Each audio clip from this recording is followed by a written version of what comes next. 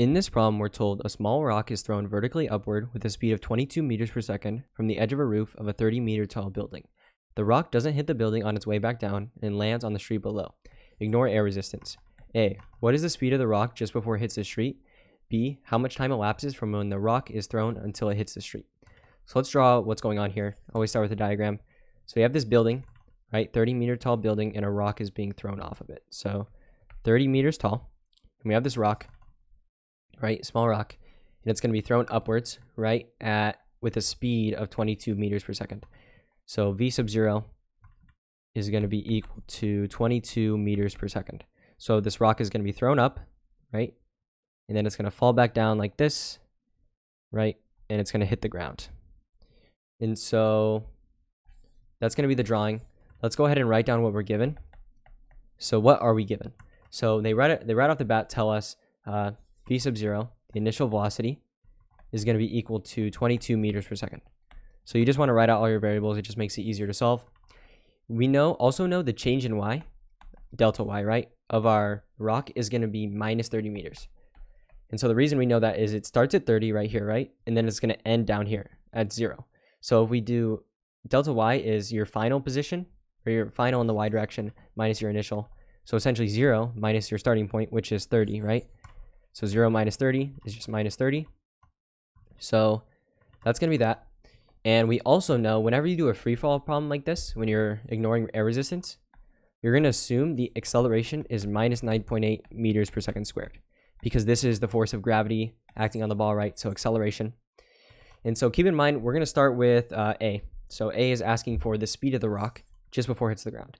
And so that's just going to be the final velocity, which we just denote as V. So V equals question mark, because that's what we're finding. So we have all our variables laid out.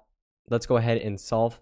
So the equation that you're going to want to use is, if you look at our variables, notice these are the kinematic equations. And so if you notice 1 through 3 all contain t. And so we don't have t yet. So we're not going to use any of these. So we're not using this one, or this one. We're going to be using the fourth one here to solve. So, and just keep in mind this is delta x. In reality, you can use it as delta x or delta y. And we're using y in this case since it's going to be free fall. So use this formula, v squared equals v sub 0 squared plus 2a times delta x. So all we have to do is plug in and solve for v, right? Because that's what we're trying to find, the velocity as it hits the ground.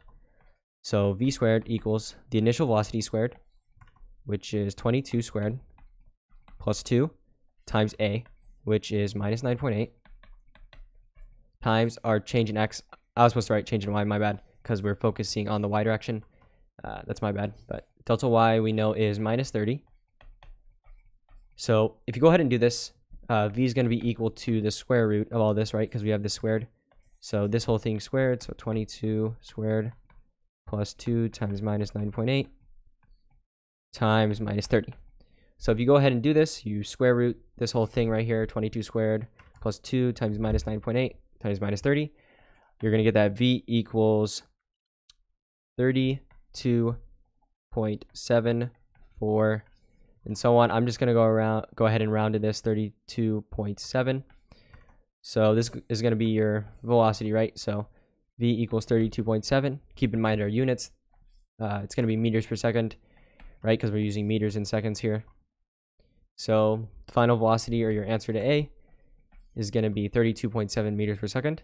So now let's go ahead and move on to B.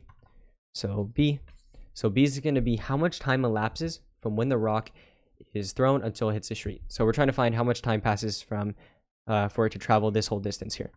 So we're trying to find t. So t equals question mark. So we can use many of the equations here. We can use any of these that solve for t, except for this one, right? Because this one doesn't contain t. I'm going to go ahead and choose this one right here because I think it's the easiest. So v equals v sub 0 plus a times t. So we just have to plug in. Notice how we just got v, right? So I'm just going to plug in this version, 32.7. You can plug in the more rounded version if you want. But 32.7 equals v sub 0, which is 22, plus a, which is minus 9.8. So it's just going to be minus times t. So we're solving for t. If you minus 22 from both sides, you're going to get minus 54.7 equals minus 9.8t. and divide both sides by minus my 9.8 to get t.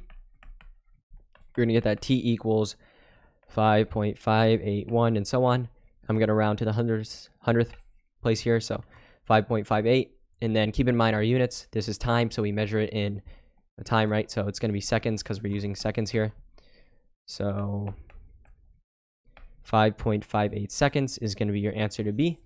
And so yeah, hopefully you found this video useful.